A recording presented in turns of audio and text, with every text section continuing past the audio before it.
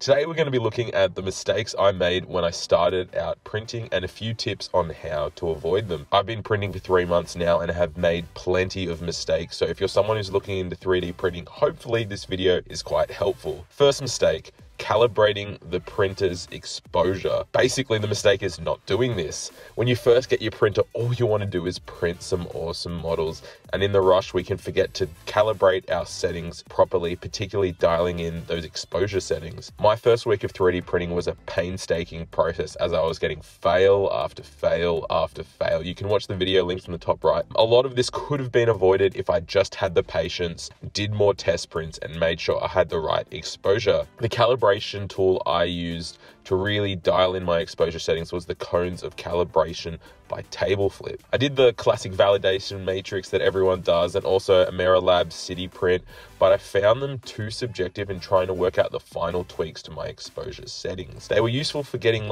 into the right ballpark, but when it came to the Cones of Calibration, it was really easy to fine tune those last bits. And with the help of Tableflip's Discord, I was able to lock in my exposure for the prints I do now. I'll put the link in description, and if anyone's curious, I'll put my exposure settings and resin in the description below. The second mistake is not calibrating your printer with its firmware or any software updates. Just like video games, programs, etc., the release product gets updated over time, so double check your printer's firmware is up to date. For me, the Creality Halot One, there was a firmware update, and this changed a lot of the interface options on the machine, as well as printing parameters I can use.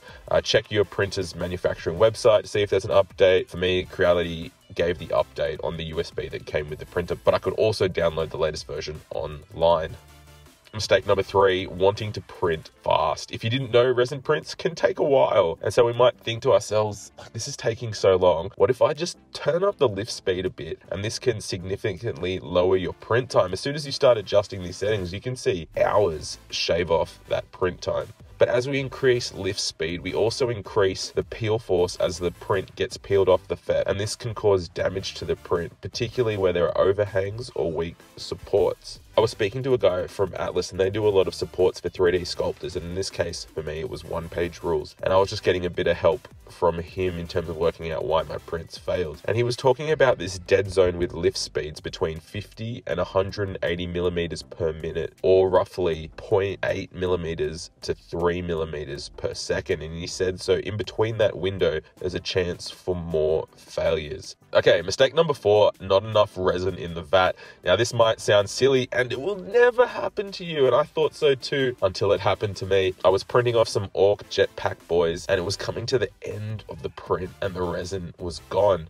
I was literally up to their shoulders. I could try sculpt the rest, like using green stuff or something like that. It's a lot of effort and time, so I ended up just reprinting the models, but that was a waste of resin. So put more resin than you think you need. Your vat has markers on what limits it can take. Obviously don't overfill it to that, and if you're doing a print that needs more resin than your vat can hold, make sure to set an alarm to remind yourself to top it up with resin so that doesn't happen. The last point leads to this one, which is wasting too much time trying to save misprints. When I was printing my Tyranids from one-page rules, I had a lot of partial failures with either a leg or arm misprinting, and so I thought I'd just reprint the individual limb and attach it. However, to attach the limb to the rest of the model, the failure wasn't a clean break and needed some work with green stuff and cutting away bits to make it fit well. And particularly for troop models where there's like 10, 20 of them, in terms of time, you might just be better off reprinting the whole model itself and just attaching a few extra supports where it failed. You're gonna have to balance up your time and your resin, and is it worth putting the effort into saving, or are you better off just reprinting the model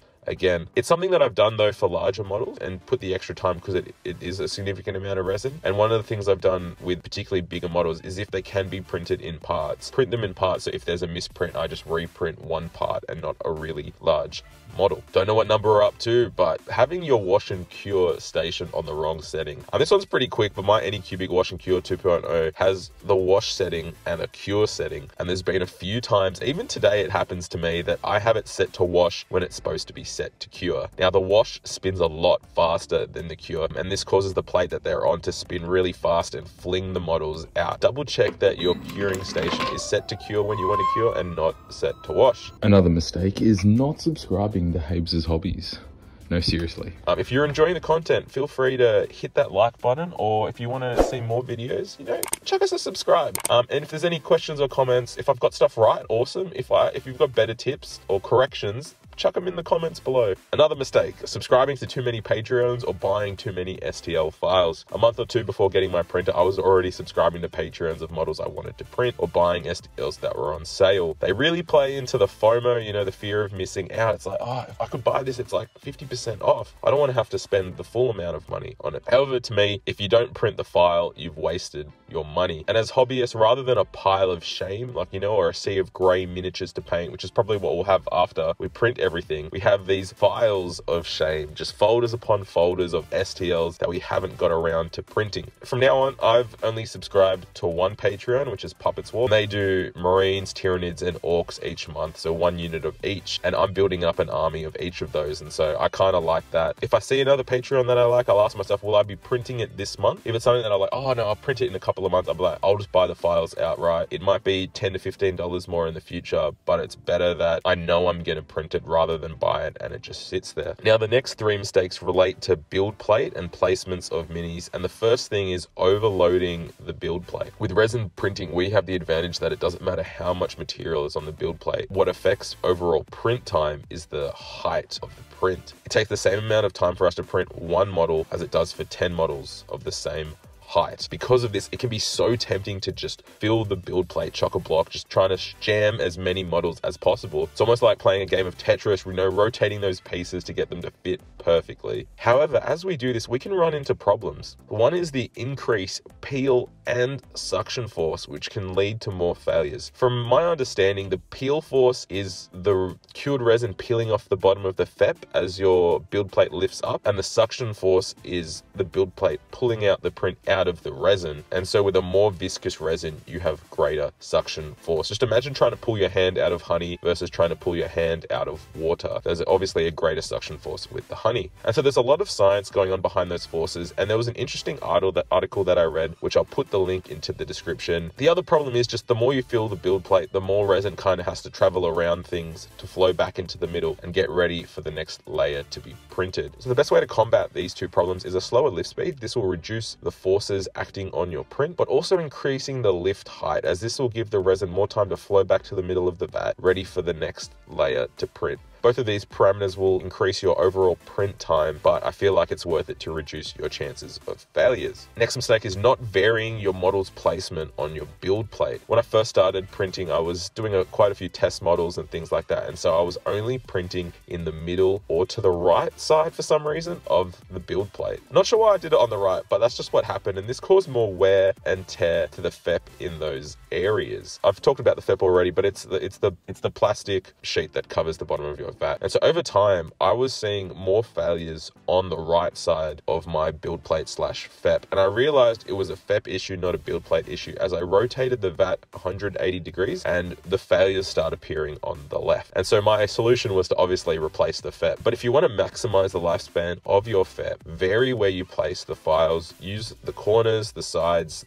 close to the edges sometimes, and that can really increase the lifespan of your FEP. Once you start to notice deep scratches or some wear, or you start getting failures in one spot, it might be time to replace your FEP. Yeah, keep your FEP healthy, vary where you place your models. Last mistake relating to build plate is not securing the build plate. This sounds so dumb and you think it's not going to happen to you, but the amount of times I've put the build plate back on the printer and not tightened the screw, my goodness. Loose build plates do affect the print. Like, it's not too bad. Some of these models look okay, at least from my experience, but the result is more failures, or at least misaligned layers. If you look at this print right now, you can see the supports kind of just like, I don't know, there's like an earthquake happening when it's happened. I'm surprised the prints printed themselves. I might just post a little note that says check build plate secure or something like that every time I print. Next mistake, which is quite important for our health, not taking safety seriously. When printing, we're using chemicals. It's not safe to get on our skin or to breathe in directly, particularly the resin. I remember not using the mask on the first day that I was cleaning out prints, and I had a a headache for 2 to 3 hours. So like get a respirator, buy some nitrile gloves. The resin can burn your skin, particularly if you get it on you and you don't notice, and then you go out into the sun or something. When the UV cures the resin, it's an exothermic reaction, so it produces heat, and so you don't want that. You want to wash it off. You want to have gloves on so it doesn't even end up on your skin. Wear safety glasses when you're removing supports, because you can get uncured resin